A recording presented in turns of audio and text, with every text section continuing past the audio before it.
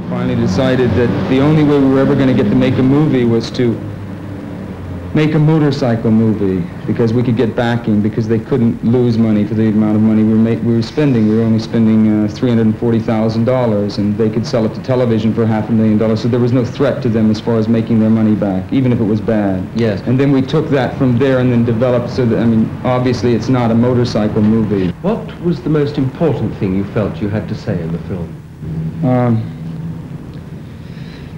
Well, I wanted to basically make a movie about what was happening in America at that moment.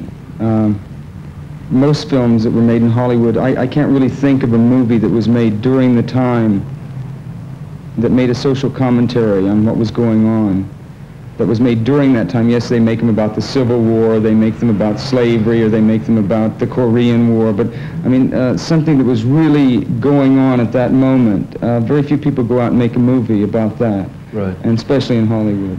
There are two things which crop up continuously in the film. One is the fact that the two main characters in the film, from start to finish, smoke pot the whole time. The other thing is that they both continuously talk about their stake in the future, because in fact they've just got a large sum of money. Now, first of all, can I ask you about the drugs, because we must get this out of the way. They do smoke pot from start to finish, and there are several sequences in the film where they either invite somebody else to smoke, or they discuss how in fact it can, I think one of them says, it can make the day look a whole lot different. I think that shows you a new way of looking at the day. Right. Now, okay, now so to people who accept that pot smoking is not harmful and not dangerous and is not addictive and does not dull or impair the senses, this is not going to be very revolutionary. It's not going to be upsetting. But what now? What is your answer to the hordes of people, and there must have been, and there are going to be, the hordes of people who are going to say, this is a false philosophy. These people are going to become addicts. Well, first of all, it would be unrealistic of these two boys in America not to smoke pot. I mean, first of all, they deal, I mean, they make their money at the beginning through a criminal act of smuggling hard narcotics. They only test the narcotics by sniffing it. You don't see them using that narcotic. That's their device to get money, which goes into a reference that, like, perhaps all of us are pushers in one way or another. Perhaps all of us are involved in criminal acts of one kind or another, whether it's the Wall Street banker who spends 80% of his time trying to figure out how he's going to get his money into a Swiss bank, or how he's going to cheat the government out by creating a false company and then closing the company down and saving money. So he's a criminal, he's a pusher. In fact, all of us are pushing something. The point is, hopefully, that what we push will be, rather than taking out of the land till the land blows away, that we're replenishing, that we're giving to the society, or that we're giving to perhaps 50 years from now. Yes, but smoking pot may be the scene of a small group in the States, and I'm sure that within those groups it is very prevalent, but not everybody accepts that this is here to stay, or is indeed that it is right that it should be here to stay. Well, yeah, but, I mean, these characters in this movie would smoke grass, and I think that, like, I would say that 80% of your high school students in the major cities in the United States have smoked grass. And I wish it had stopped with grass, because a lot of them are now on amphetamines and speed and hard narcotics and using needles, which is insanity. I mean, it's just insanity. The life expectancy of a person shooting speed is like 5 years. And I've seen little girls, 13 years old, beautiful, lovely bodies, who 2 years later, a year later, look like they came out of Dachau. They've lost their teeth, their hair's falling out. And when I was in high school, like, we were all terrified of needles, and now there doesn't seem to be any fear of needles. These kids seem to be using needles.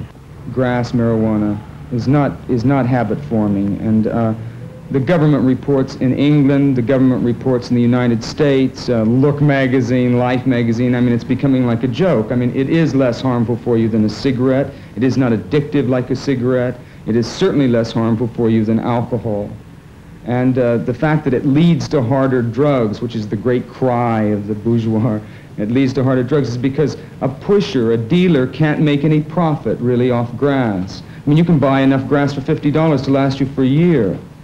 But he can get you addicted on amphetamines, he can get you addicted on methadone, on heroin, and these things become $10 a shot. So like you're up to 5 shots a day, maybe 10 shots a day, you're into a lot of money. And so like he addicts you. Yes, but surely an awful lot of people who potentially might have liked the film are going to be alienated simply because the two characters are addicted to smoking grass. Well, then they should be, well, I mean, the film basically is about people who are narrow-minded, isn't it? I mean, we're killed by people who are narrow-minded. Perhaps even our characters themselves are narrow-minded in a strange way. So I just have to relate again to the government reports that this is indeed not a harmful drug. Now, the cocaine is. The acid can be. But even under certain circumstances, the acid isn't. But we don't say anything good about the acid. The trip in the movie is a bummer. I mean, I don't think anybody would want to take acid after they see the trip in the movie. No. Grass, yes, they might want to. I didn't make it as a pronouncement to like go out and smoke grass, but I know that that's what these people did and do. And do you? Let me ask you this. Of course, you play one of the main characters. To what an extent do you personally identify with his philosophy? Is it your own philosophy? My character? Yes. Well, I play the antagonist, in a sense, in the movie, and I don't identify with him personally. I identify with him as a mass, the mass that goes and fights the war for Captain America when he says there's a war to fight, and he goes and fights the war. I identify with him as Pancho Sanchez in relation to Don Quixote, or the squire to the knight. I think of myself as a knight, frankly, and not the squire, but... And are also, they good people, though, you see, or are they misled people? Well, I think that, like, they're as good as their leaders, don't you? I think people are as good as their leaders. I envision in the movie a world without leaders, a world where everybody is clothed, housed, transported, and what have I left out? Fed equally and with no problem because of advanced technology. The characters also in the film talk a lot about money, and that one gets the feeling that they think that perhaps money might be the answer to their problems, their stake in the future. But how are you personally going to react now that you're in the big league, now that you're going to make a lot of money? Well, yeah, it's very rough. You see, like, it seems like the farther you run away from the establishment, the nearer you get. It's like you're on an elastic band, and suddenly you run so far away that they snap you right back into the middle, and you're suddenly in the middle and you're surrounded by the establishment, and they're patting you on the back and loving you and pulling you to their bosom until you are no longer useful to them, and then they toss you away again.